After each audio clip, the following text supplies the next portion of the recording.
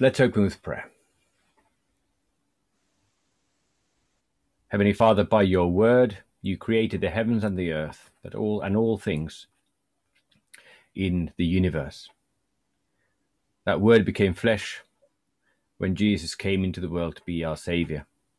And now as we study your word, we ask that your Holy Spirit would work in our lives, in our hearts, in our thoughts, in our speaking, in our listening. That you would make Jesus manifest to us, strengthening our faith and conforming us more and more to your will. So we ask in his name.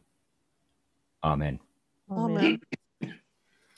Okay, now before we read on from verse 6, from the beginning of the second day of creation, the question was asked last time, which I thought that I had answered, but apparently I hadn't, so I'll answer it now.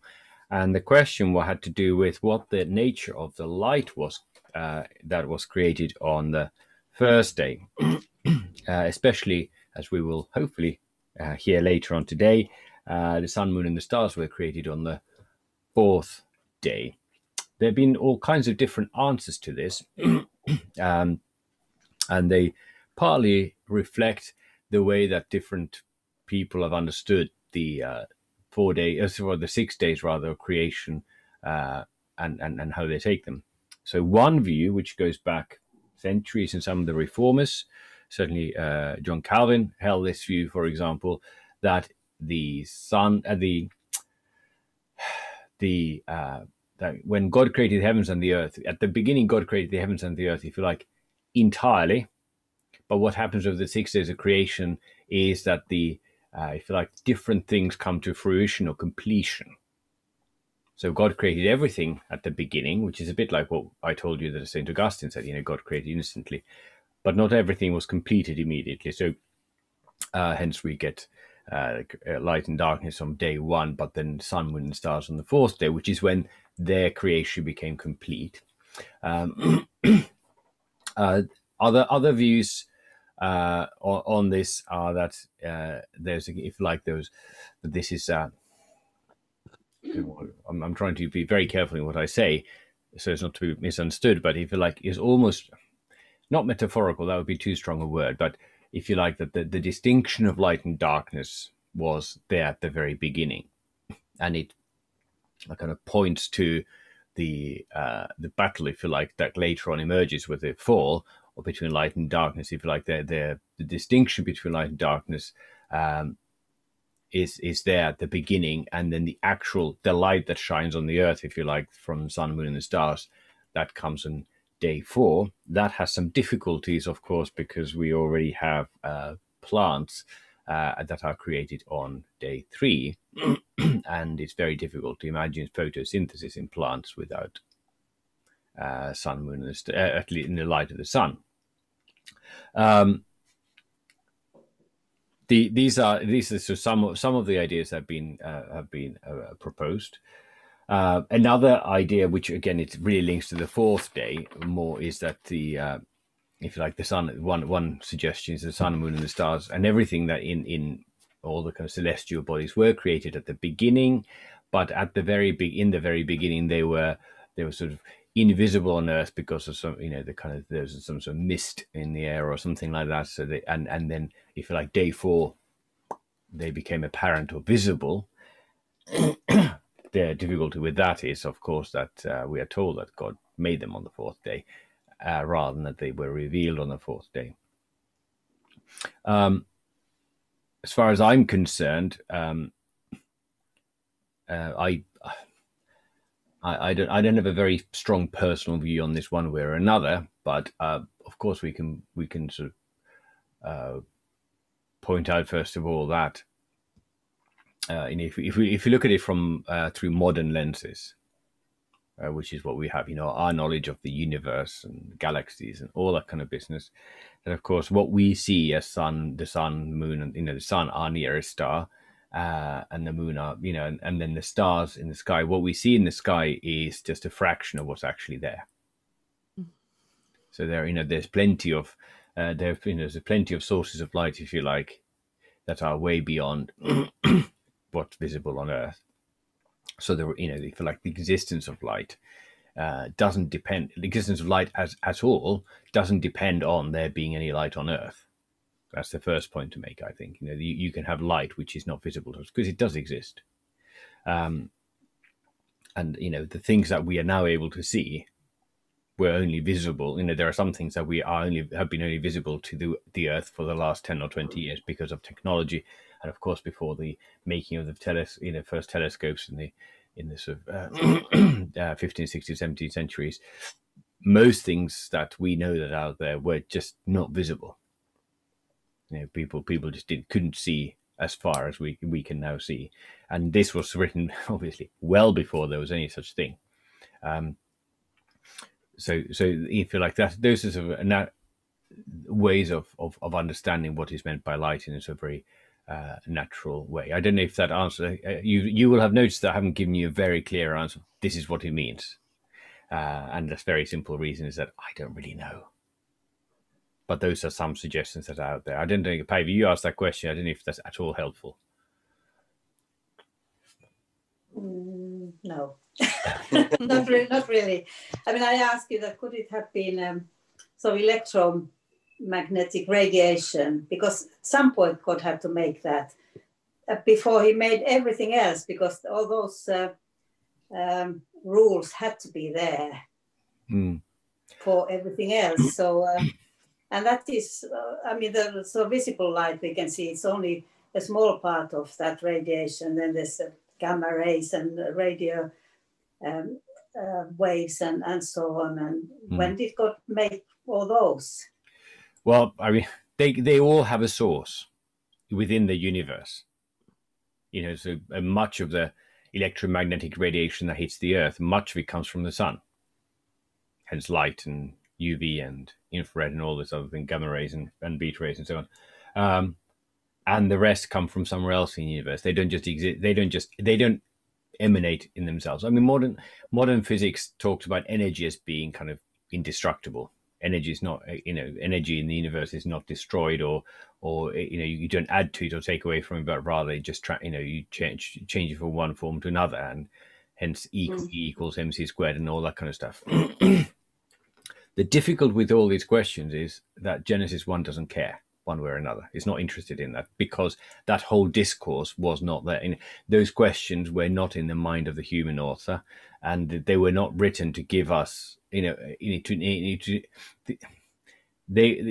was not written so that 21st century people could equate the account of creation with what they just discovered in the last 100 or 200 years about physics.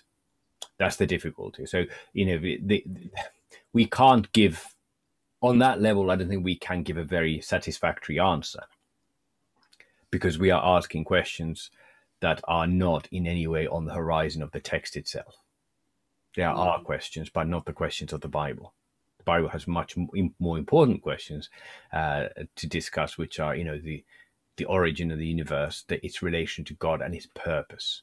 And that purpose is the thing really that we should be focused on. I'm not criticizing you for asking that question. I think it's a very interesting question. These are those things that I really, really think about and read about and would like to understand. But I think I just have to be satisfied that I don't know. Yeah, and we can. If you don't know, then I don't. Well, it doesn't. That doesn't necessarily follow. Actually, there might be things that I don't know, and then you could. I'll happily learn from anybody, including all of you.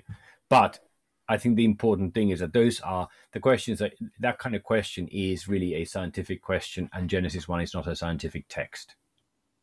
It doesn't pretend to be, because that sort of what we call science didn't exist. It just wasn't there. That kind of thinking didn't exist until the 18th century. These are things were just a sub-topic or branch of philosophy. And before that, it was none of those things. So, just in the whole of the old world of the Old Testament is so fabulously indifferent to any of these questions, which is why we can't, we can just speculate and guess and spoke around. David.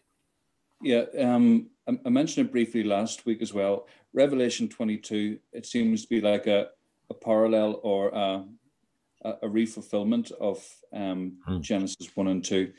And it talks about the tree of life with 12 types of fruit, yielding fruit each month, and the leaves of the trees were for the healing of the nations. So, and then it goes on further to say that there is no more light or lamp or sun in this new heaven and earth. And it just seems to be those same kind of questions arise. Well, you know, if there is a physical leaves, you know, and yet there's no sun or light, where is the light coming from? Yeah. And it says here that God and the Lamb, well, they're on the throne, but it says they will need no light, for the Lord God will be their light, and they will reign forever and ever. And it's not because we're not dealing with science here, but there seems to be a linkage between the beginning of creation and this new recreation. Yep, completely. And I just wonder, in the first creation, could God well be being himself the light until physical light came into the world? I'm only throwing a penny into the pond and leaving it at that. Well, I mean, it says God said, "Let there be light," and there was light. It doesn't say God made the light or created the light. And some people have, you know, if you read through Genesis 1 again, we see that there's "let there be light" in verse 3, and then verse 7, and there was light. In verse 6, where it says, "Let there be an expanse," and verse 7 says, "God made the expanse." But then there are other places, God said, and it was so. So there is a kind of alteration between did God say or did God make? And some people have made heavy weather of that. You could do that kind of say, God said, "Let there be light," and he's actually, it was so because it's the light that emanates from God. And then elsewhere he makes things. Seems to me to be pushing that distinction a bit too far. I mean, I did say last time and the time before that Genesis 1 is at least as much about eschatology as it is about protology. That is, it's as much to do with the way the future from our perspective as it is about the past. It's about the fulfillment of all things, not just the origin of all things. And that I also hopefully be able to help, you know, demonstrate that as we go through the text of how that becomes more and more the case as we go through the days of creation. But of course, all light and all life does emanate from God. And what we see in Revelation 22, you're quite right, it's a deliberate echoing of. But that link between there be no light or, you know, no lamp or sun is not so much to do with, I would suggest, about the first day of creation, but about the fourth day, as we will see in a minute, in a short while, I hope. Okay, but thank you for that contribution. Let's read now, actually, just before we do read, so day 1 ends with light and darkness, evening and morning, day and night. Martin Luther, I just share with you what Luther says at this point when we get just before we move on to 6 verse 5. He deals, he treats in the whole of this book, Genesis, very very much like both as a divine text, but also very much as a human text written by somebody for an audience. And he says, basically, at this point, Moses is being a little bit sort of offhand and doesn't sort of brushes over things. So he doesn't bother to tell us about the creation of angels and the battle between good and evil and the fall of the angels and all that. He's kind of implies he was writing for people who are unsophisticated and uneducated, so he kept the thing simple. Of course, we confess in the creed, and we know from the scripture God created all things, visible and invisible. And very much this Genesis 1 is very much focused on the creation of the things visible. The invisible realities, the spiritual realm and so on, is really just given and assumed throughout the rest of Scripture, but it's never really very carefully explained. And a lot of the things that we think we know about angels and the fall and Lucifer and all those things actually don't come from the Bible at all, but they come from other places. Some of them from Jewish literature, from the roughly from the period of the New Testament. Some of it comes from actually pagan ideas which have been kind of adopted into Christianity. So, for example, sometimes the devil is depicted like a sort of half goat, half man. Well, that comes straight from the Greek myth about Pan, the god Pan. Then there are things that are just speculation and based on nothing really at all, except just lively imagination. Put it that way. But yes, so it's not so much that Genesis skips over things like the creation of the angels, but it is focused on the visible world, the world which we inhabit, as opposed to the rest of God's creation, which is beyond, if you like, our three dimensions and our five senses. Now let's read. So, if we could read verses 6, 7, and 8. Just chapter 2. Chapter 1. We're still in chapter 1, verses 6, 7, and 8. Whoever gets there first.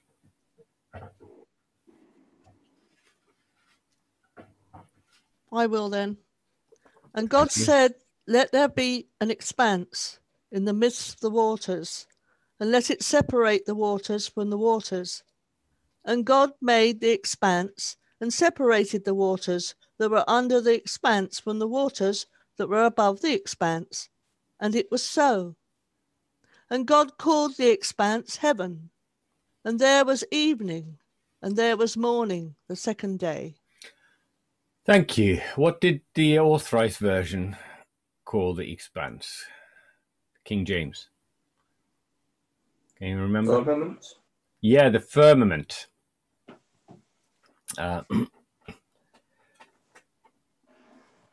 What does that actually mean?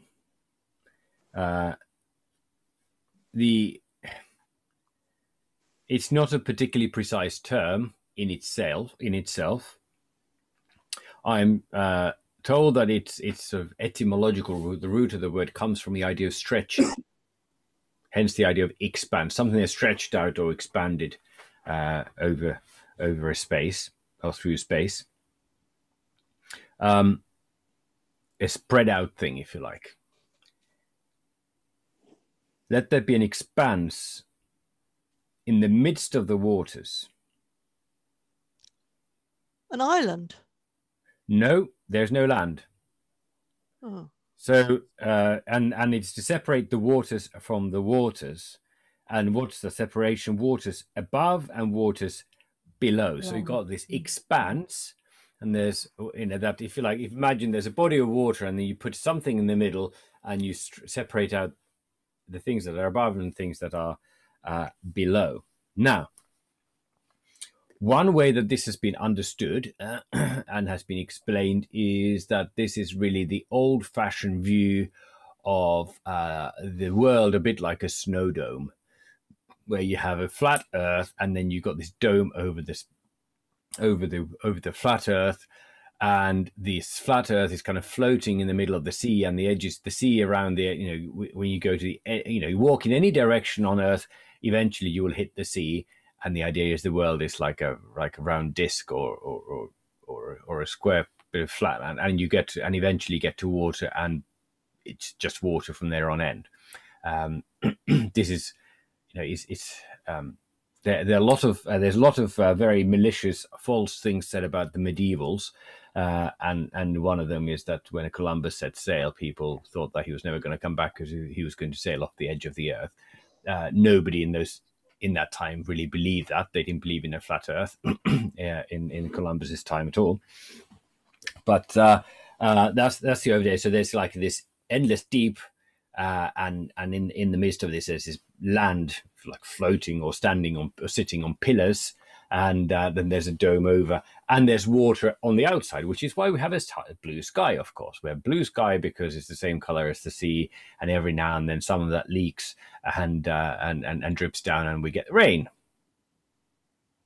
Now, that particular viewpoint, that particular conception of the world did exist. People did think like that at various points in history. And some of the language used in the Bible, and this is, I think, again, I don't want to belabor the point, but some of the language used in the Bible is language that was adopted and adapted from the surrounding and the prevailing culture. So we have things like windows of the heavens opening. We have the pillars of the earth, that kind of idea. Now, that doesn't mean, first of all, that this is necessarily at all what is meant here, because the pillars of the earth don't exist in this passage at all. Although it's possible that people who reading this, let's say around the time of Moses, might have indeed pictured things like that. But it's not. It doesn't, in a sense, that doesn't matter one way or the other at all, because we are told very clearly what is really meant by this expanse, this firmament, and it's the sky. Now, the ESV says God called the expanse heaven with a capital H. I think that's a mistake, because heaven with a capital H, generally speaking, is used in the Bible in modern English mostly to refer to the dwelling place of God. I mean, the reason it's a capital H is because in the same way day and night is kind of the proper name given to it. But the heaven here doesn't mean heaven as in the dwelling place of God, but specifically means the sky above. Now, again, most languages don't distinguish between those two concepts. The whole point of heaven as the dwelling place of God is that God dwells above, kind of up there, if you like. And so both the term does double service, the word. In English, at some point, the word heaven became specialized and sky became a separate term, and those two things mean different things. Here, I would argue it's very clear that what is in view is the sky, because into it are various things are placed into it as we go along. And therefore, we've got the waters that are above the sky immediately, and the waters that are below. The waters that are below, obviously, are the waters in lakes, rivers, and the sea. And the waters that are above, well, where might those be found? In the clouds. That's a good starting point for finding water. So you could understand this if you have an ancient worldview that exists in the envisages of flat Earth with a dome above it, etc., etc. You can read this passage and it fits it perfectly well, or you could read it with a different understanding of a round Earth and so on, and it still works, because it's not trying to give a description. It's not giving us a description of the shape of things. It's, again, we are talking about the process which God is, by which God is creating reality. Does anybody want to comment on that? Yes, please. Coming from a non-Lutheran background, one of the things that I've noticed when I read or hear Lutherans is the importance of water in salvation. Yeah. And I must admit, I find it fascinating, because for about 30 years, I was in a Pentecostal environment that didn't really think water was just for drinking, like this. But then to discover that God works through practical things like water. Is there a connection in this verse with salvation? Is this a start of a thread of thought? Yes. But that happens the next day. Oh, the next day, right. Okay. Yeah, that comes. So far we have just water. Mm-hmm. There is no land, there's just water. We already had the Spirit of God hovering above the waters. Now God separates the waters, starts, I mentioned the other day, or the other time, about the kind of the process that we've got, the if you like, the creating of things and the separation of things, and then the adorning of things. So things are first created, then they're separated out into their proper places, and then they are adorned And we are, at this point, verse 1 is creation. Verses 1 and 2 really is about creation. The days 1, 2, and 3 are really giving us the process of separation, separating light from darkness.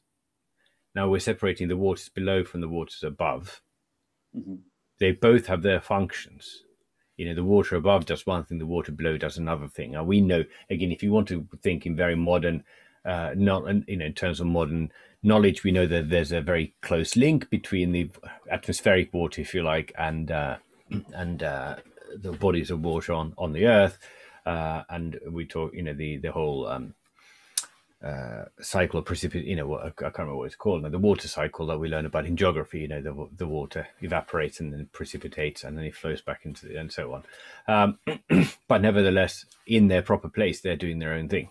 So what happens in the atmosphere is distinct from what happens in a lake or in the sea. But so far, we've just separated the two kinds of water. And now we are about to start to see another kind of separation. Now, one thing that's missing from this day is any kind of judgment or pronouncing. Go on, Mike. Can we just a comment before we leave that? I was going to say was that the one thing that we haven't got is that God doesn't make any judgment of it. He doesn't call it good or bad. He doesn't say, and it was good. He just was so. Okay. Yes. By God.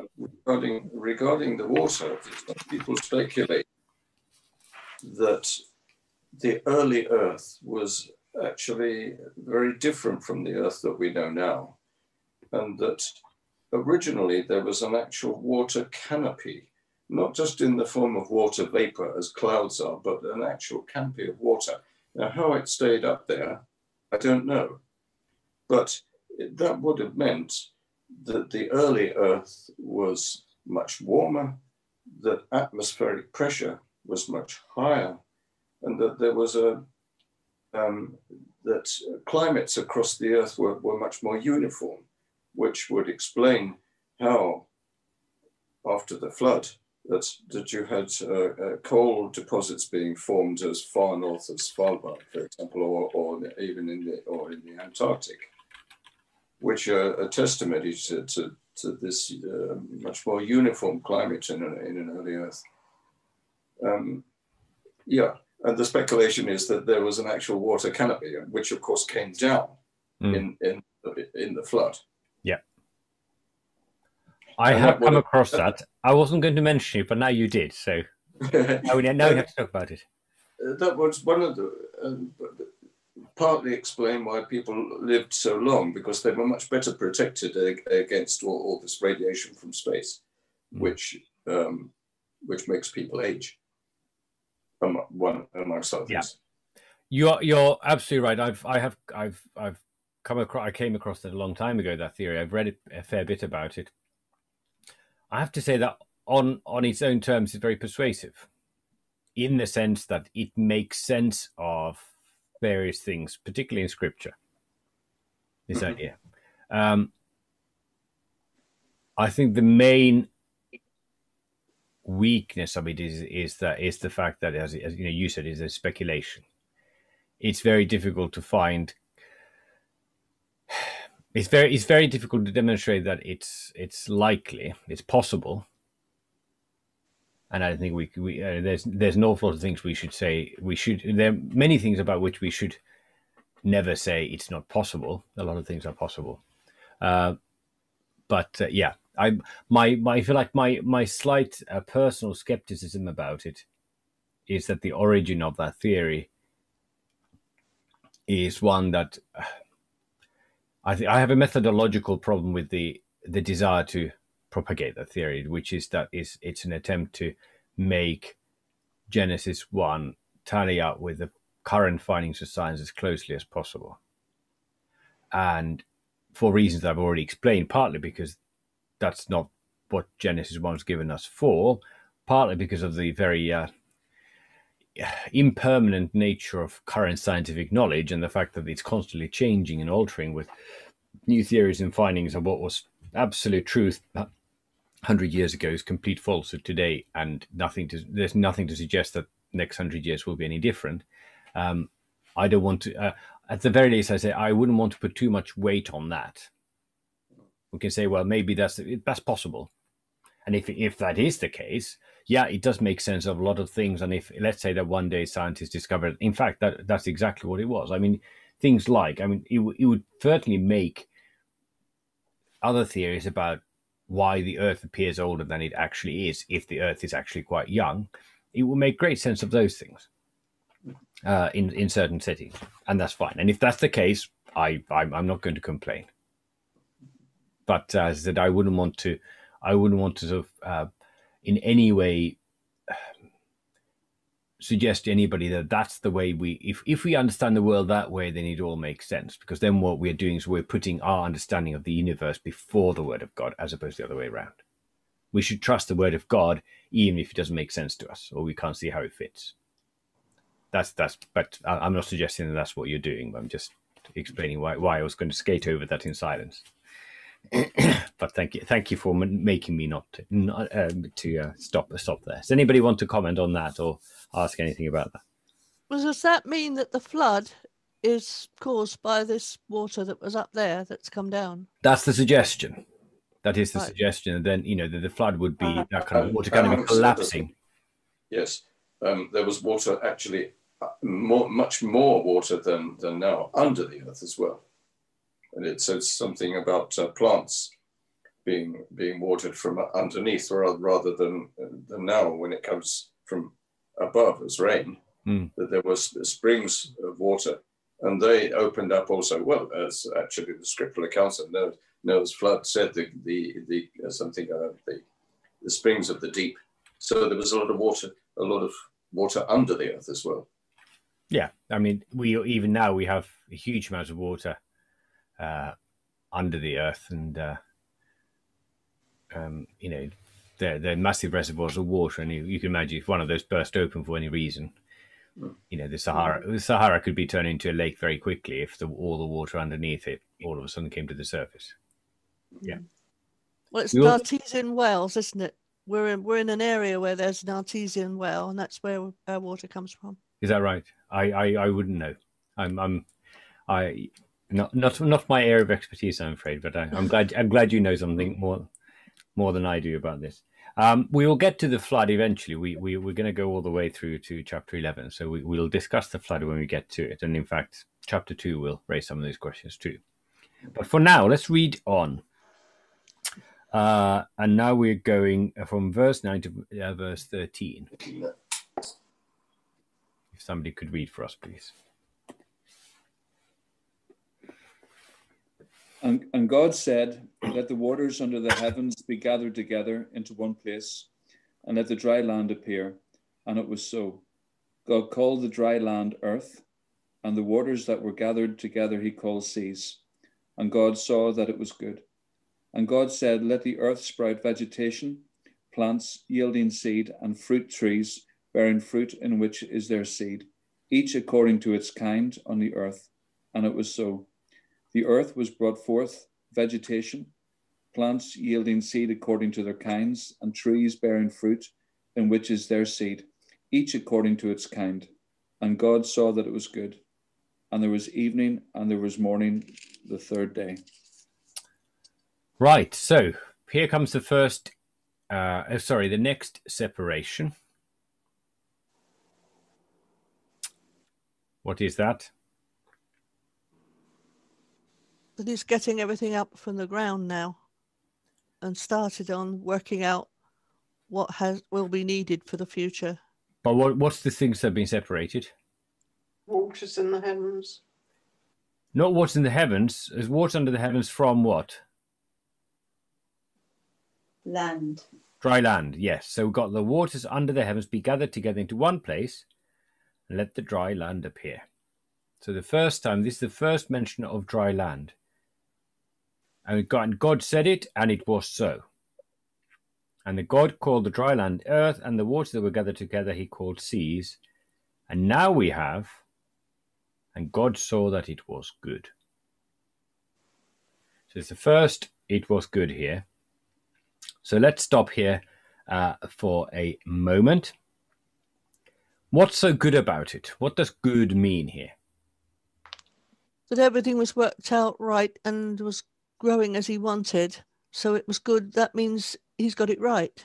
But he already got it right in the previous day when he separated the waters below and waters above, and the day before that, separating light and dark. But those weren't called good. Well, he was happy with what he'd done, and so he said so all the time. That makes sense in terms of the language, but that would then imply that he wasn't happy before he's even happy that God's got it. So that's I understand what you're saying, but that's not the right tree to be barking up.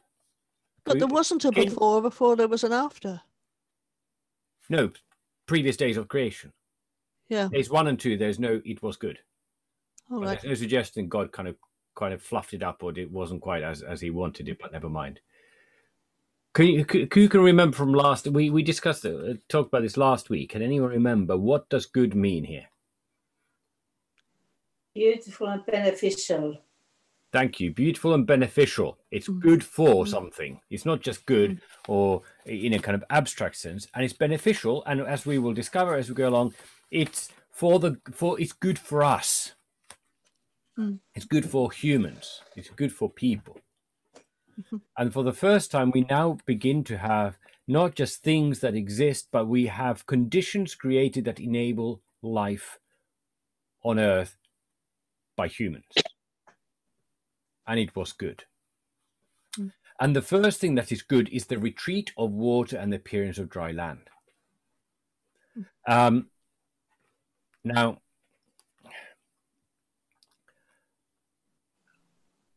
the dry land is given a name,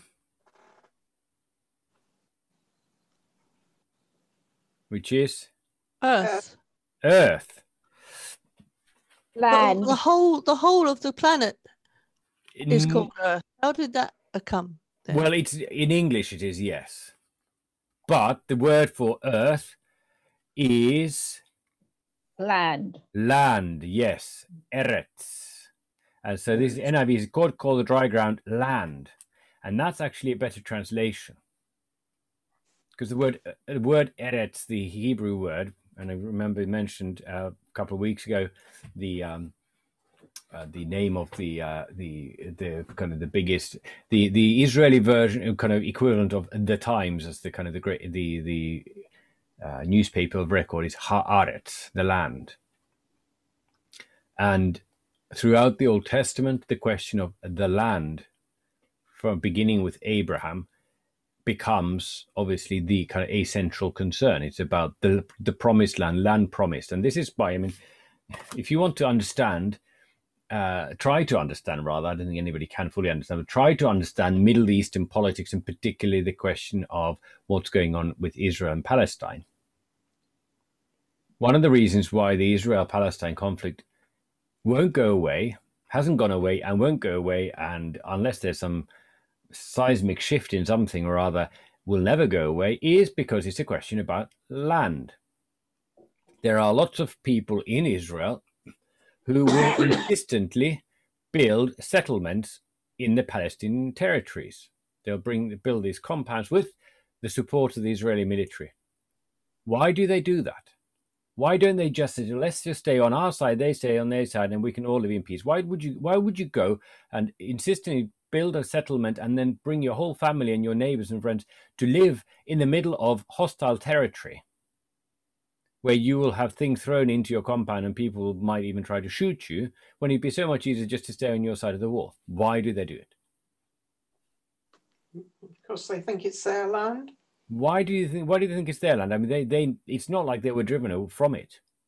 They were promised that land, though, weren't they? By the Lord. Who? God promised them the land. It's based on the promise, description of the boundaries of Israel in the Old Testament. And so they believe that since this is given by God in the Holy Scriptures, it's theirs. Yeah. And therefore, when they go, if they don't build settlements, they're actually being unfaithful to God and unfaithful to his promises, because they're not taking possession of the land that was given to them to possess.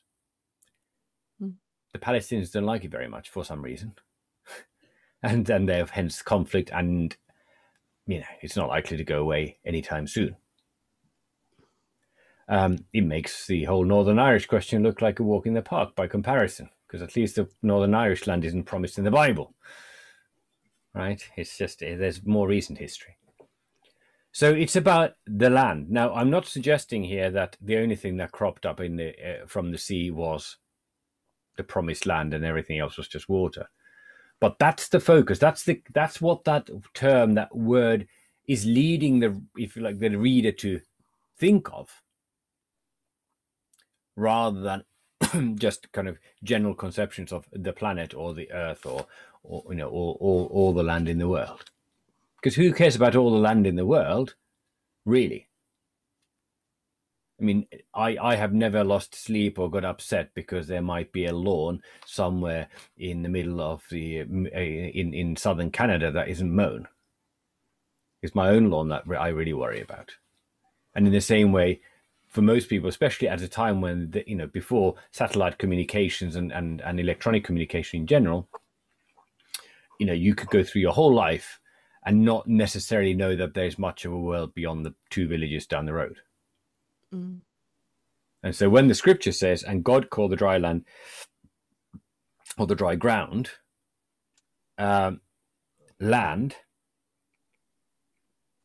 it kind of immediately sets off certain bells ringing in the ears of anybody who is knowledgeable about the promise of a land. And the earliest possible author, earliest suggested author for this writing is Moses. And Moses comes 4.5 centuries after the promise to Abraham. So the promised land had existed as a concept already for a long time by the time of Moses. And if this was written later, then it becomes all the more so, because then we got the conquest of the promised land as well.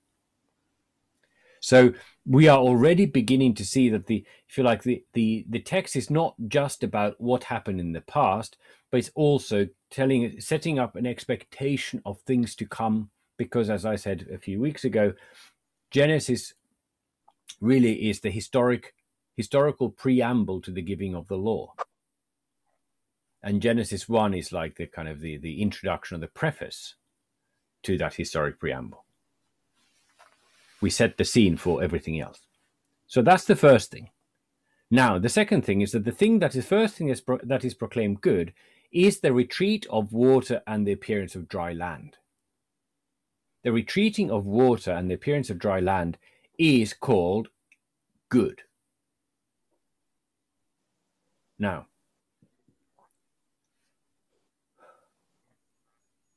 if, again, we think of Genesis 1 as setting up expectations of future things, what future things come to mind about the retreat of water and the appearance of dry land as being good? Well, it had to be good because this would start off life.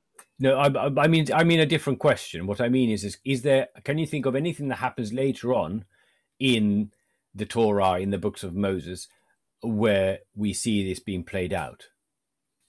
That the Israelites going through the Red Sea. Thank you. When Israel was pinned between the armies of Pharaoh and the Red Sea, God sent an east wind and it made the water to retreat and a dry land appeared, and that was the path to salvation. That's what stood between them and the promise of the inheritance of the land and life. Any others? Flood.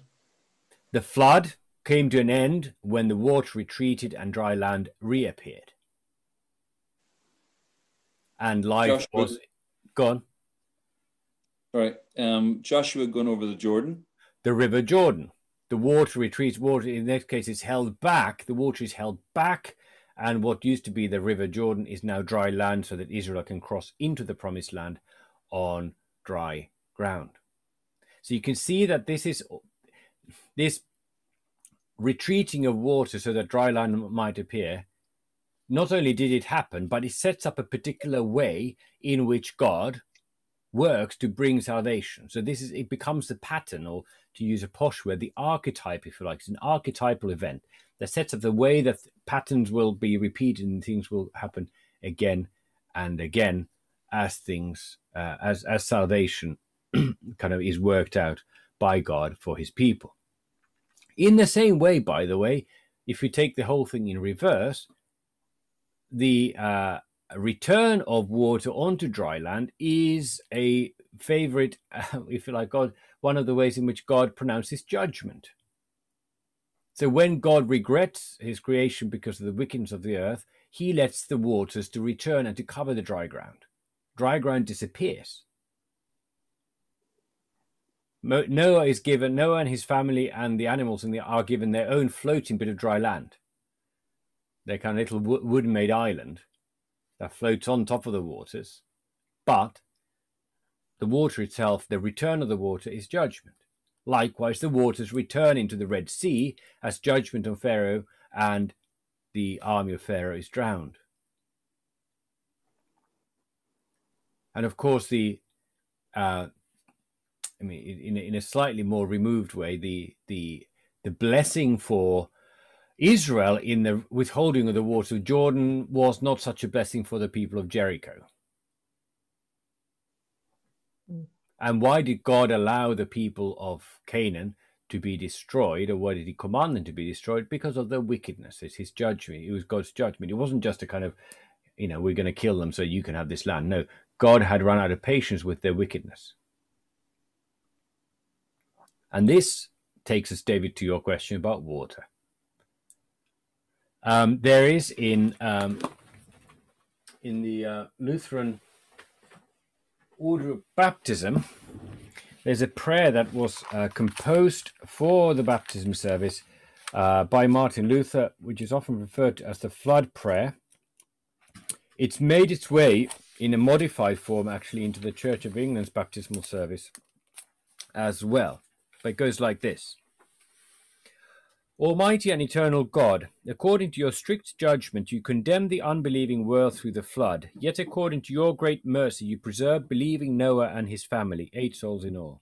You drowned hard-hearted Pharaoh and all his hosts in the Red Sea, yet led your people Israel through the water on dry ground, foreshadowing this washing of your holy baptism. Through the baptism in the Jordan of your beloved Son, our Lord Jesus Christ, you sanctified and instituted all waters to be a blessed flood and a lavish washing away of sin. We pray that you would behold this person according to your boundless mercy and bless him with true faith in the Holy Spirit, that through this saving flood all sin in him which has been inherited from Adam and which he has committed sins would be drowned and die. Grant that he be kept safe and secure in the holy ark of the Christian Church, being separated from the multitude of unbelievers and serving your name at all times with a fervent spirit and a joyful hope, so that with all believers in your promise he would be declared worthy of eternal life. Mm-hmm. And there you see that the two ways in which God uses water. The same water, if you like, God manipulates water to save and to punish, to redeem and to condemn. And it's not two different waters, but the same thing.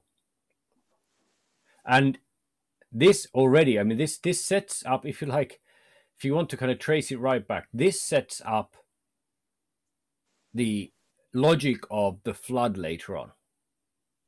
The flood is a reversal of the third day of creation, or third, fourth, and fifth, third to the 6 days of creation, really.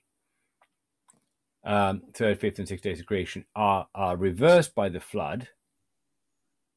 But then we are told by, for example, Peter in his first letter, that the flood really was there to prefigure baptism. That just as God used water to pronounce judgment and to separate, if you like, water from dry land and lifelessness and life, the possibility of life for mankind and the impossibility of life for mankind, in the same way, at the flood, he did the same. So the same water that drowned the world also upheld the ark and therefore sustained Noah. Now the same water drowns and judges and condemns our sins by assigning them to the cross of Jesus, but at the same time, the same water upholds us until we are brought to the dry land, into the new heaven and the new earth. And as a keen sailor, this grieves me very much, but in the book of Revelation says that there is no more sea in the new creation. So it's just all dry land now in the new creation, apart from the river of life. So baptism then, is that then a drowning of the old man, old sins, Mm-hmm. and also secondly, upholding, but what does upholding mean? You are, well, it's, 1 Peter 3 talks, that the water, God drowned the world and except for Noah, the ark, and with Noah and 8 souls and his family, or 8 souls in all. In the same way, baptism now saves you. Just like the water of the flood saved Noah by upholding the ark. So very often in Christian tradition, the ark has become then if you like, a symbol of the church. That just like the world was drowned, but the ark kept the believing Noah and his family, 8 souls in all, in safety. In the same way, while the world is drowning in sin, baptism brings you into the church, which then holds you safe from the judgment and condemnation of God. There is now no condemnation for those who are in Christ Jesus. So it's really the body of Christ that is the ark. Okay. So by the same water, we are being brought from death into life, from life on our own to life as members of the body of Christ. And therefore, it's a separation of light and darkness. These things converge. So, I would argue, and I'm not alone in making this argument, and it's not even a thought, certainly not original to me, but that if you really 1 Peter, the whole first letter of Peter really is, if you like, an extended meditation on the significance of baptism. When we are baptized, what does that mean? If you just try reading through 1 Peter, beginning to end, and think, what's this got to do with baptism? Ask that question at every paragraph, every new section, and you'll be amazed. It's there all the way through. Now, therefore, what you see there is all these images, creation images, are being brought to the light. So what? We are being brought out of darkness into his marvelous light. Where do we first encounter darkness and light? And we are being brought, we are being saved by water, just as Noah was saved by water. Where do we first encounter that idea? When we're baptized. Well, that in baptism, but the first encounter of it is, in fact, here. Separation of water from dry land as an act of God. That is the first act of God that is described as good, beneficial, and beautiful. And so on and so on. And then we discover things as we're about to find out about the 4th day. And I will, if I give you a little spoiler here, is that we are by this act of being brought out of darkness into light has made us holy priests, royal priesthood, and we are about to discover where that came from. But we're not born yet. We're not here. We're not on the earth, are we? No, but not yet there. But this is, if you like, what this passage is doing is setting it all up so that when it happens, it's like we can see these things are possible, but more than that, the way in which God operates and functions in salvation is directly drawn out of the way that he operates and functions in creation. And this is important on lots of different grounds. I wasn't going to go here, but since Avril, you brought it up, I'm going to take this little detour as well. And I'm not upset. I was just going to spare you, but now, sorry, it's all Avril's fault. It's very easy and very tempting often for us to think of creation and salvation as two completely disconnected things. Worse still, it's not uncommon at all. It's completely unbiblical and unchristian, but very common amongst Christians. Essentially to think of salvation as being a redemption from creation. When every time you see people release balloons at a funeral, By the way, if you're at your funeral, you ask people to release balloons, I will walk out. So be forewarned. It won't happen. I won't allow it. The idea being that we're somehow kind of, it's like a picture of a soul being released and floating up to the skies and all that kind of business. As I mentioned a couple of weeks ago, that's the original thinking behind cremation as well. That you kind of release the soul from its bondage to the body. These things are these ideas that somehow creation, that we are escaping from the earth and we're escaping from creation by salvation, that really it's, the old pie in the sky when you die kind of idea is what salvation is all about, is not Christian. It's not biblical. What the Bible speaks of is God creating the world, and behold, it was very good. The corruption of the world is not because it's the world, it's because it's corrupt, because of sin. And what salvation consists of is the restoration of creation. That's why we are told, like in 2 Corinthians chapter 5 says, whoever is in Christ is a new creation. We speak of baptism being a regeneration, which means both new birth, but it also means new creation, recreation. That word can mean both things. And that in Christ, creation is restored and renewed. And that's why, for example, when Christ is raised from the dead, he comes back bodily, he's resurrected. He doesn't leave a lifeless body behind and come and start appearing as a ghost. When the disciples think he's a ghost, they say, well, give me something to eat. And he eats in front of them to demonstrate that he is actually flesh and blood. But he is not subject to death. So he is creation, his body is restored, first fruits of the new creation. And that's why it speaks of a new heaven and a new earth, rather than, escaping from earth to heaven. I mean, I used to kind of complain, at least in my mind, about every time we talk about going to heaven, because it's not really very accurate, because we don't go to heaven, we go into the new creation, which is heaven and new earth, new sky, new land, if you like. I've given up on that, because we all, as long as we know what we mean by that, that's fine. But what we mean by that is not that we float up from the earth into the sky and sit on clouds in some kind of in sort of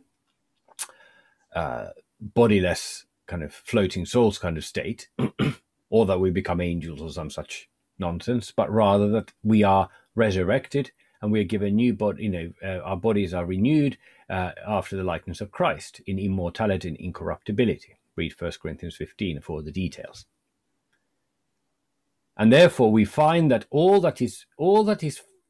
everything that happens in the Bible from verse 4 of Genesis 2 onwards is built on what happens in Genesis chapter 1. And that's, just to repeat myself again, this is why getting kind of ourselves waylaid by, or going, kind of pinned down by questions about the relation between current findings of modern science and Genesis 1, and trying to marry the two together or set them into battle against each other, is a tremendous missed opportunity, because it gets us all fighting in the footnotes and we ignore the actual text. And the text has got something far, far, far more important to say, which is about the whole all of God's intention for us. So yes, creation, by the time humans are on the scene, is ready for God's goodness to be displayed and to be played out. And the whole story from the fall onwards is how the goodness is lost and how God comes back again and again and again and again to restore that goodness. And it's done fully in our Lord Jesus Christ, and through him, then in all who believe in him. And that's why it's so important that we kind of have, we don't read this as simply as a kind of text on its own, but we constantly ask ourselves, what does this lead us to expect hereafter? I don't mean hereafter as in after this life, but after this chapter. What is it preparing us for? And it's preparing us for everything. In this particular case, water and dry land as the first thing that is really good.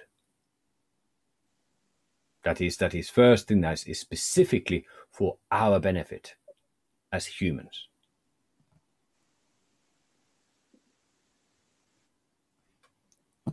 So thank you, Avril, for bowling. I gladly bat it. Does anybody like to respond to that, or should we move on?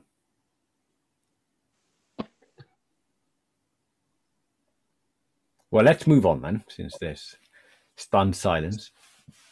And the second half. Let the earth sprout vegetation, plants yielding seed, and fruit trees bearing fruit, in which is their seed, each according to its kind on the earth. First of all, you see that act of separation, each according to its kind all the time. So it doesn't just say there was lots of vegetation, but there were different kinds, and each in its own kind. What do these plants here, or the things that are growing on earth, what do they have in common? Think again. Remember, they're called good.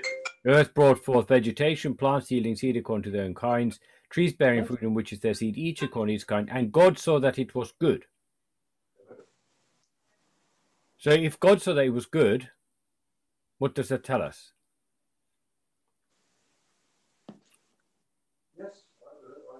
It's complete.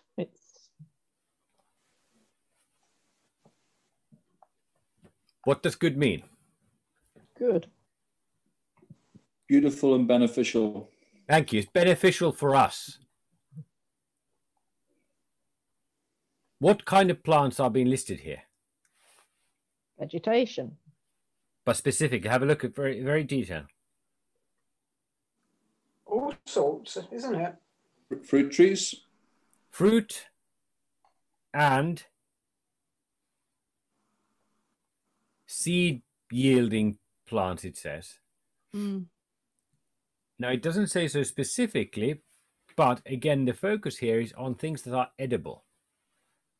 It doesn't mention pine trees and fir trees. It mentions sprouts in verse 11. Ooh, don't like them. Oh, I love them.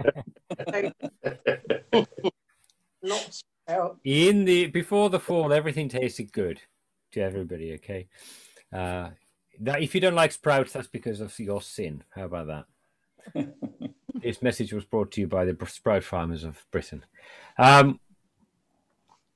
So again, the focus here is not just on vegetation in general, but immediately the focus turns to seeds and fruit,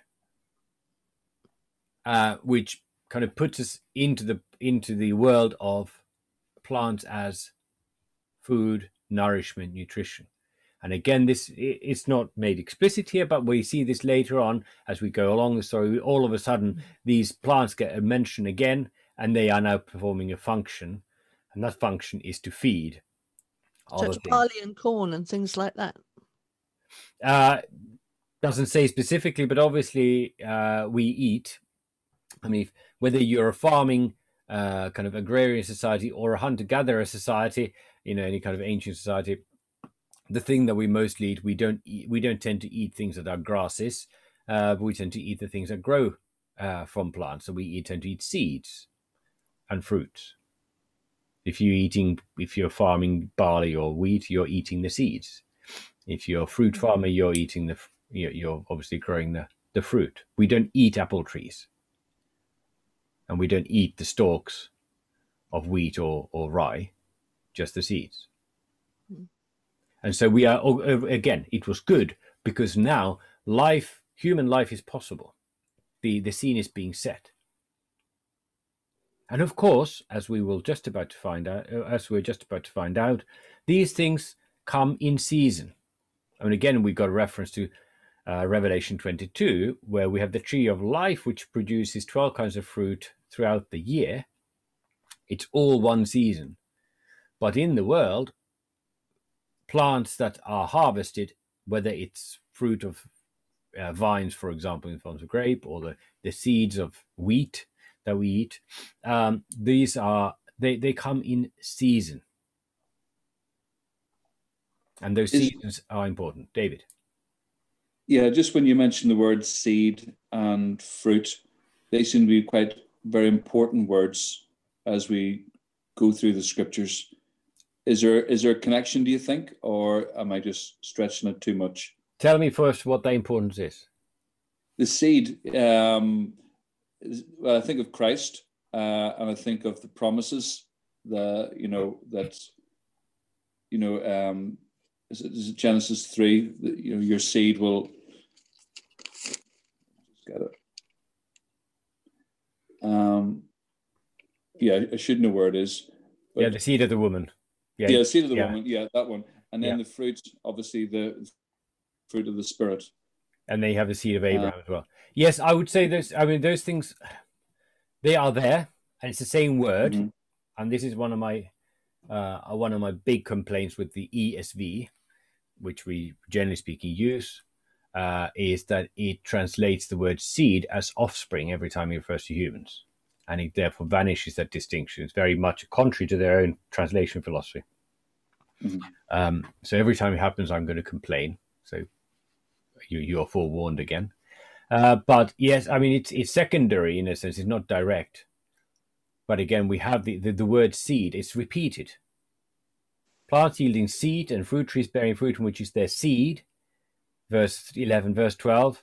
Plants yielding seed according to their own kinds, and fruit trees bearing fruit in which is their seed according to its kind. There's this repetition. So again, yes, it's not. You've noticed it, so it must be there, and you won't have been the first person to notice that link. So it's kind of, if you pardon the pun, it's planting a seed into our reading of the rest. Yeah. One other thing to note, though, verse 12. How did this vegetation come about?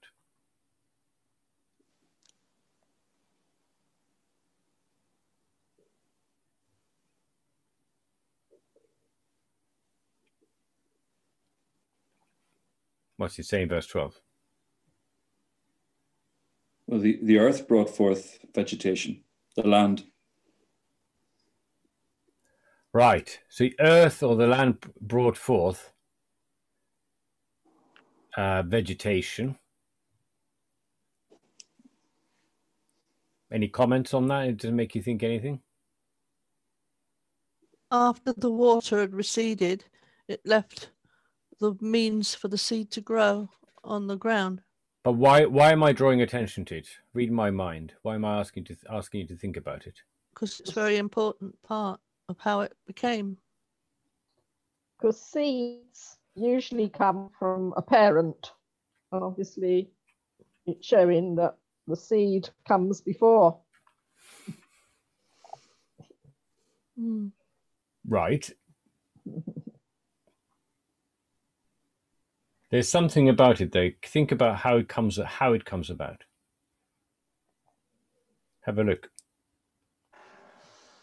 Well, it says according to their kinds. So no, even before, not in what manner, but what is the method by which plants appear?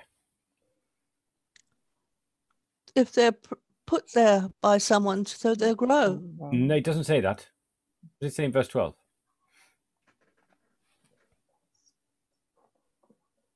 The earth brought forth the vegetation. Exactly, the earth brought forth vegetation. Now, why am I drawing attention to that? The seeds were not there first. There's something more fundamental than that. Sorry? Something more fundamental than that. Mm-hmm. It's the first thing that appears that we're not told that God made it happen directly. Uh-huh. The land is there and the earth brought forth vegetation. It's the work of God. God said, let there be, let the earth sprout vegetation. And the earth brought forth vegetation. It's by God's command, but it's the actual earth that brings about this vegetation. Because God just when we plant anything, the earth makes it grow. So now it does, yes. But we don't have here, there is no planting here. We're not told that God planted seed in the ground and it started, but God made it. So there is, if you like, there's a certain indirectness, if you like. There's a thing that's indirectly created. It's if like a feature of the earth. That God in a sense, imbues the earth with this characteristic of producing, or this the production of vegetation. Because that's not the point. The goodness of this is not in the fact that it exists. The goodness is in what it exists for. God is, it's almost like God is kind of, I'm being a little bit silly here, but it's almost like God is kind of delegating this task to his creation. It's a second-hand production. Let's read the next day. So we've got now verses 14 to 19. Who's next? I can do it. You. And God said, "Let there be lights in the expanse of the heavens to separate the day from the night. And let them be for signs and for seasons and for days and years. And let them be lights in the expanse of the heavens to give light upon the earth." And it was so. And God made the two great lights, the greater light to rule the day and the lesser light to rule the night, and the stars. And God set them in the expanse of the heavens to give light on the earth, to rule over the day and over the night, and to separate the light from the darkness. And God saw that it was good, and there was evening, and there was morning, the fourth day. Thank you. Okay, now we have an obvious problem here in the text. Where it says years. Sorry? Years. It says that there are years there, so it's things that are taking longer to grow. No. And that doesn't mean that the day was 24 hours. No, it's 4 days. It doesn't mean it took that long. It says for the 4 here means for the purpose of.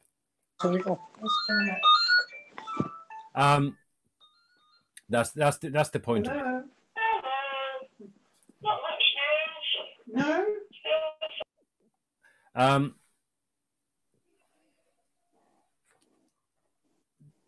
Every armchair atheist likes to point out this.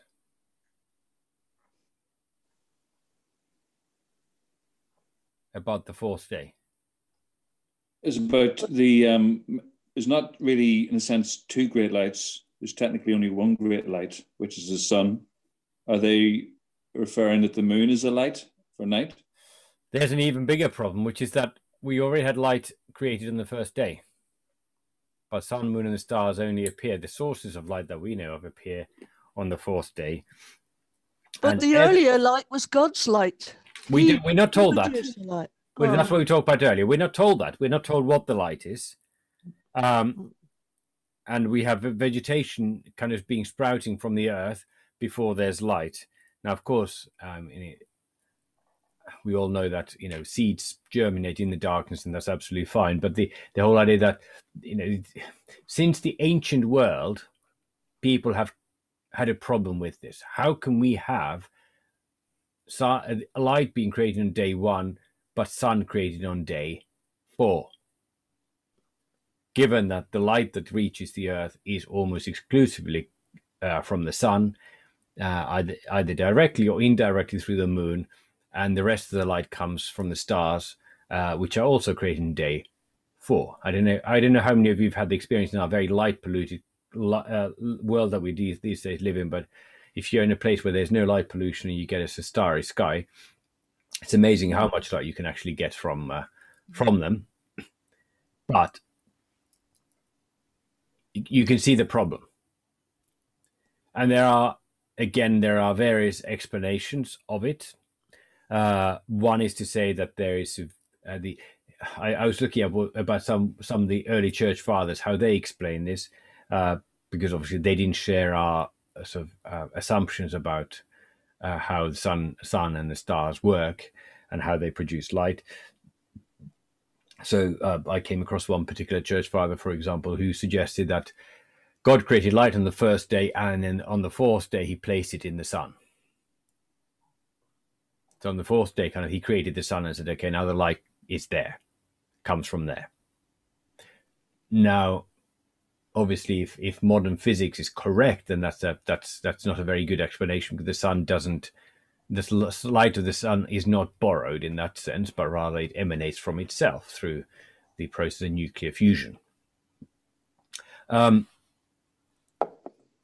Another explanation is to say, actually, this is a slight misreading of the text.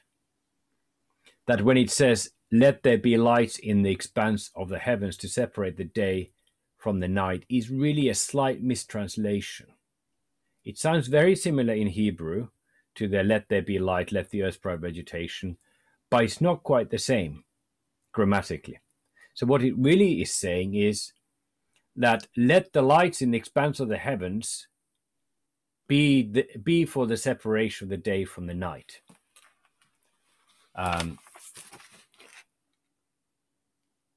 Would the sun have exploded and made it? Let me just finish. Sorry, I was just taking breath. So I'll come back to you in a minute. So the idea there is that what it's doing is that it's not so much saying that the sun and the moon and the stars were created on the fourth day, but that their purpose was given on the fourth day,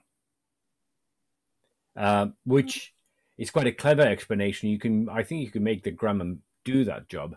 I've never ever seen this particular translation anywhere except in this book that makes the suggestion, which sounds to me like it's not as convincing an explanation as he thinks it is, and it's more likely to come across as being an attempt to get away from the quandary, trying to avoid the problem by saying maybe it's not, maybe the problem is other people. People have read it wrong. But if you're the only person who reads it correctly and everybody else reads it wrong, it could be that maybe you're the problem after all.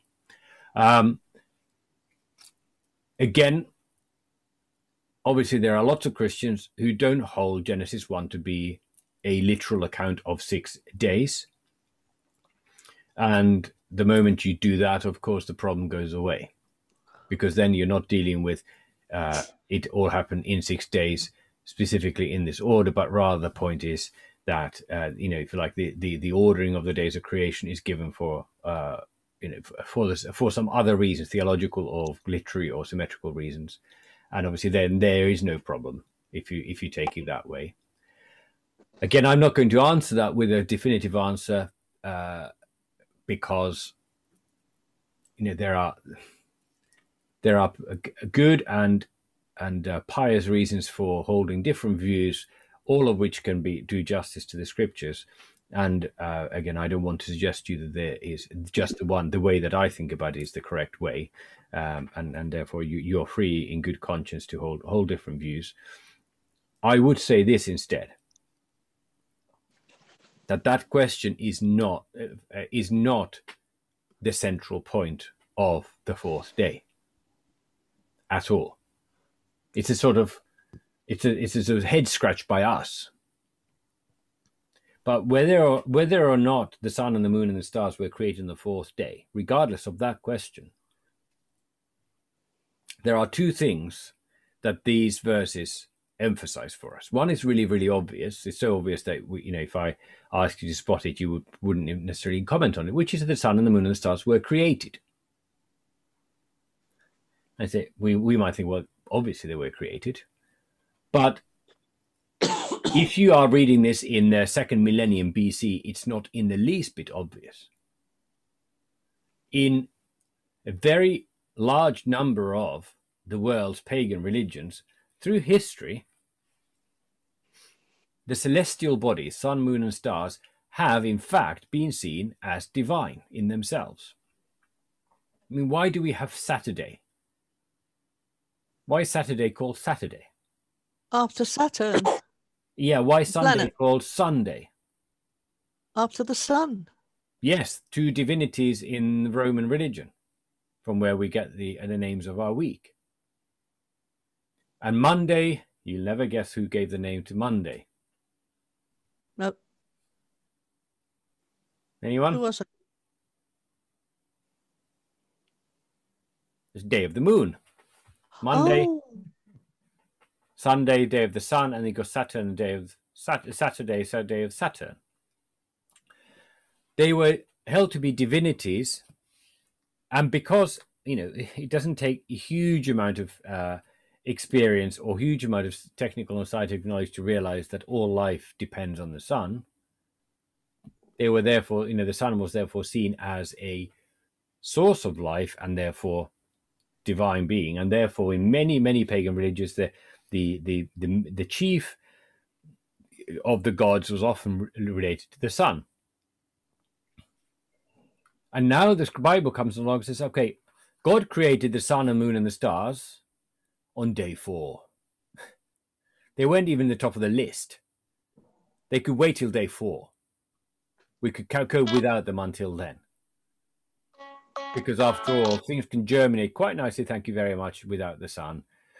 They are created when they're strictly needed. Now that's not, that's part of the kind of, there's a sort of, if you like, an apologetic or a kind of like a criticism of pagan religion involved here.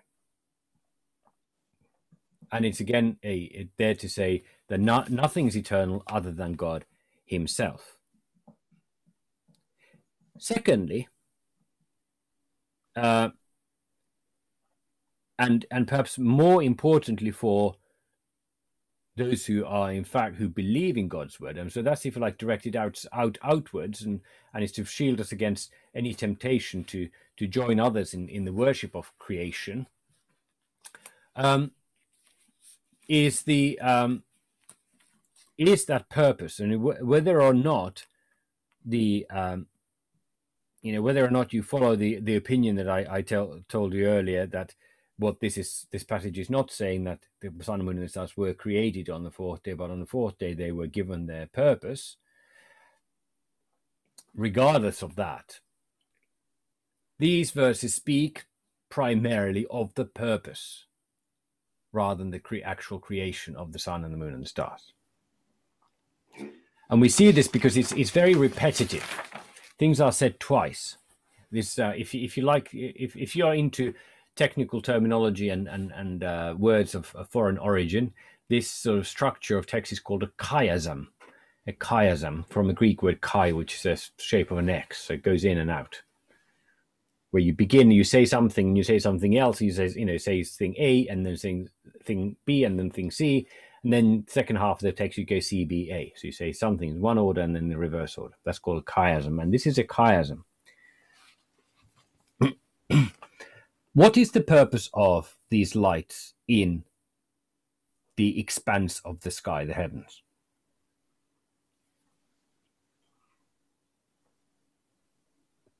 Rule the day and the night. To rule over the day and the night. And already in verse, so that's the second repetition of the sea. That's the third thing. What about in verse 14?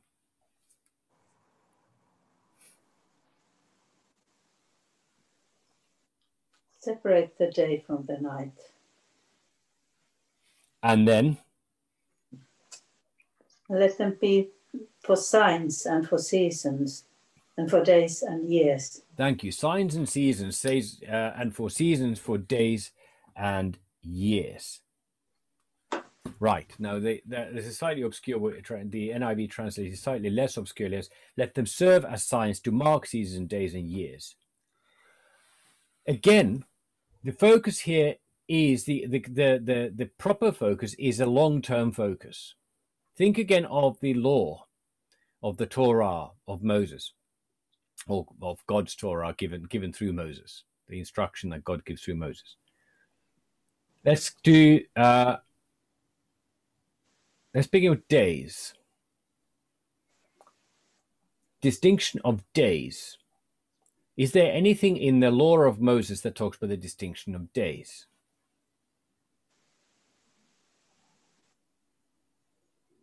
That you have to keep the Sunday and not work on Sunday. Not Sunday. Saturday? Sabbath day. Okay. Sabbath day. Yes. So you have the distinction. There are 6 days. I've got 6 days of creation, and the 7th day is holy, and so therefore you have the Sabbath day, which is a day that is sanctified. It's a holy day and a day of rest. You can only do that if you know when one day starts and another one ends. And so from the very beginning of creation, we're told evening and morning, first day, evening and morning, second day, evening and morning, third day, evening and morning, fourth day. And by the way, you do this by the sun and the moon and the stars. So the sun marks days. What about years? What's there about years in the law of Moses?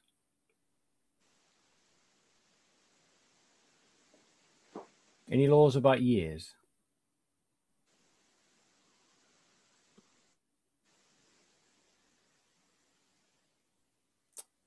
There's the Sabbath year. So the seventh year when things lie fallow. And then when you get a Sabbath of Sabbaths, 7 years time, 7 lots of 7 years, comes the year of Jubilee. What happens in the year of Jubilee?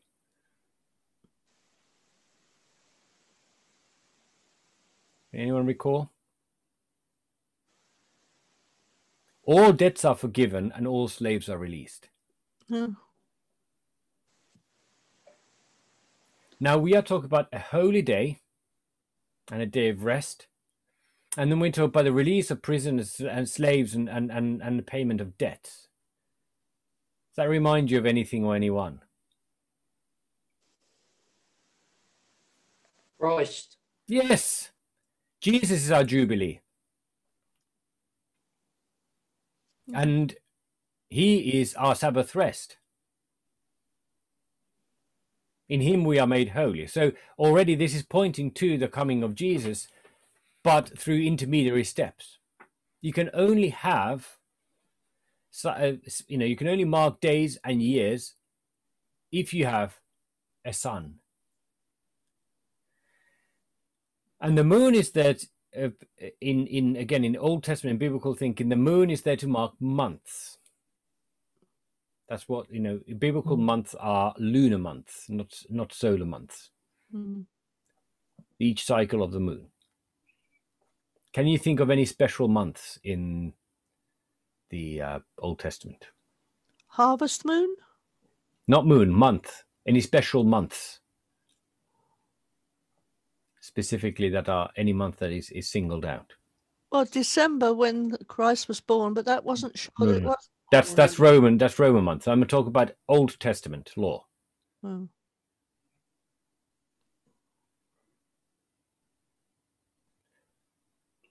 What happened in the first month on the 14th day?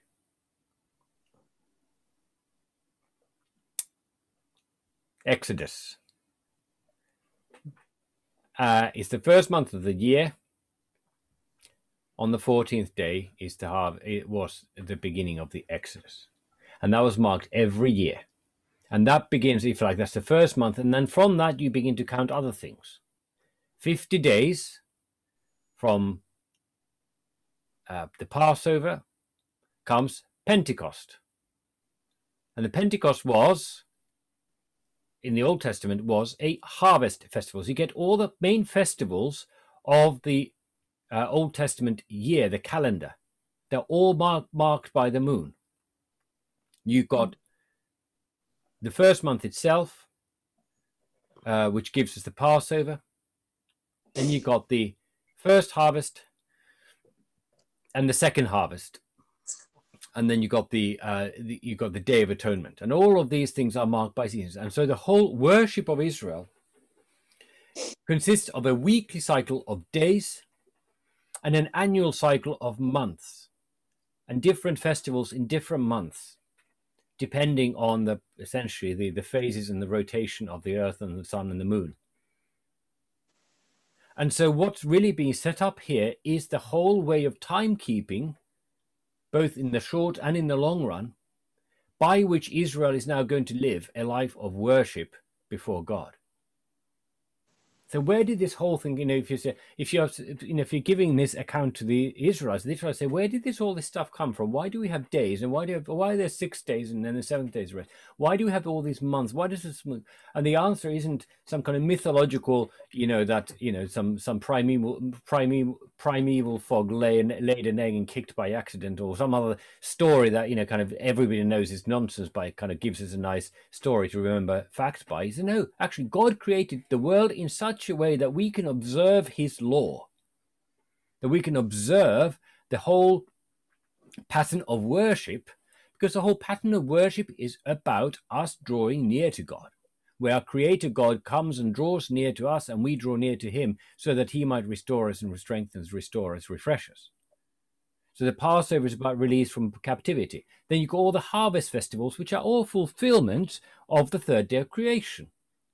It's about enjoying the fruits of the land, which God has given. So every time you have a harvest, what you do, you have a festival where you give the tithes, the first the first fruits of your harvest, you give to God.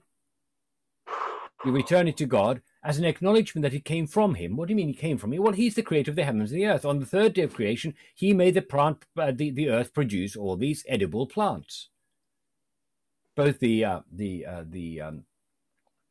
cereal plants that we eat in the first harvest, and then the fruits of the earth, which are the second harvest. And so the whole of the worship life, the cycle of festivals, the pilgrim festivals and the lesser festivals of Israel, are all there to root the worship of Israel in creation itself. They're not at haphazard, or let's just do it this way because it just happens to fit this or that sort of thing. It's not pragmatic. It's there to constantly remind everyone, God made you. God made the world, and he made the world for you. And that's why we have the fourth day. That's why we have the sun and the moon and the stars. They're not there because they are gods. They're not there so that we can read our horoscopes or to guide our fate. They are there so that we can mark times and days and seasons, and therefore be constantly rooted into the creation, into God's created goodness by drawing near to God himself. And this gives us, I mean, there's a whole thing that if you go to the wrong kinds of meetings these days, Christian meetings, you hear people talk about green theology and how we must be, our concern must be with issues green and the planet. Now, there's a right and the wrong way of going about it, and an awful lot of it's being done all wrong. But of course, as I said earlier, salvation does not remove us from creation, but it actually roots us in creation. If you want to be more rooted to creation, you need to seek salvation. And salvation itself draws us to creation. So, David, you asked earlier about water. I mean, that's kind of the fundamental aspect of creation that makes life possible. And so, when we begin to appreciate how God uses water in our salvation, specifically in holy baptism, then that begins to draw us back. Well, it makes us reevaluate the whole business of what water is in a far more profound way than just to say, can we find some traces of water on Mars to find out whether any bacteria ever lived there? Well, that's kind of interesting if you're into that kind of thing, but it's hardly earth-shattering. If bacteria existed on Mars a million years ago, so what? It doesn't change the price of milk or the way that my day is going to go today. But if water is the vessel by which God gives us life, not just earthly life for now, but eternal life, well, now we're talking about something entirely different.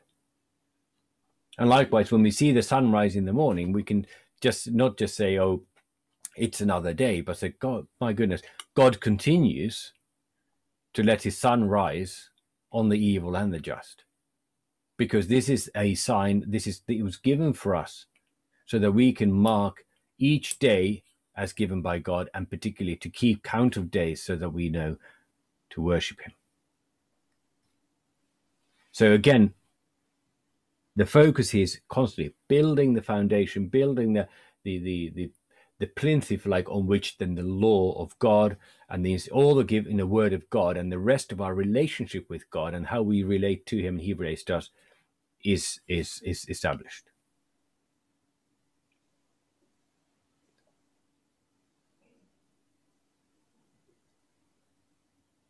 Which brings us to nearly 3 o'clock and also to the end of the fourth day. Notice finally at the end of verse 18, God saw that it was good. So here we see again, this has human humanity, God's ultimate creation, humanity in view. This is for our benefit. Every time you see that, this was done for our benefit.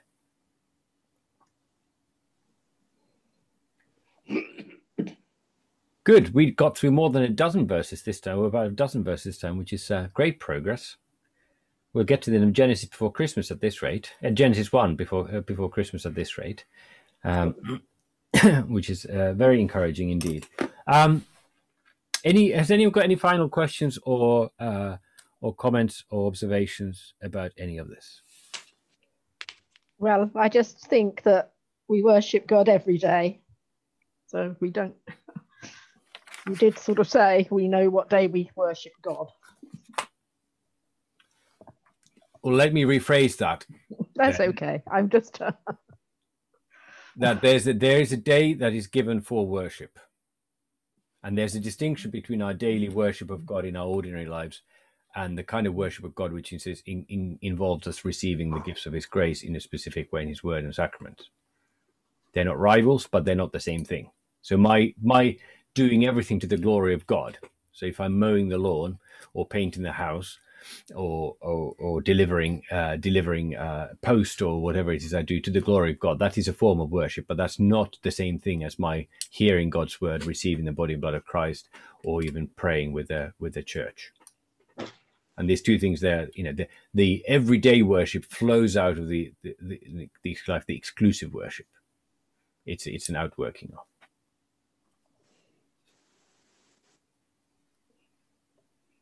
Any other comments? Any questions remaining?